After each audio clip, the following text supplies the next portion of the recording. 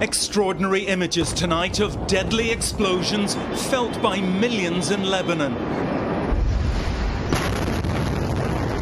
Blasts that shook a city and injured thousands.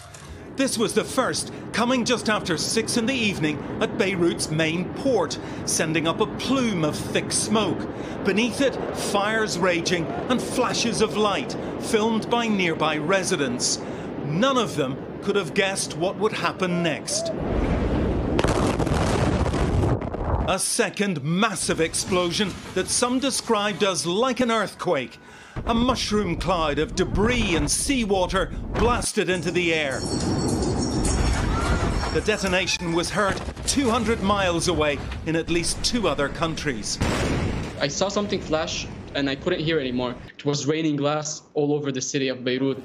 On the ground, dozens lay dead. Lebanon's health minister says almost 3,000 people have been injured.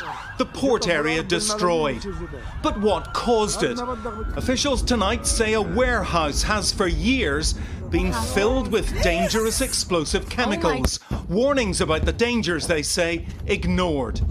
Beirut, so often a battleground in war, resembling a war zone tonight. This is a national disaster for Lebanon. Tomorrow, a day of national mourning and of many questions.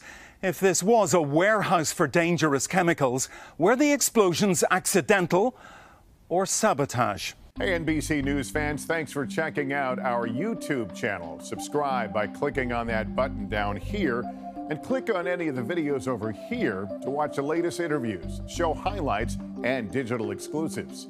Thanks for watching.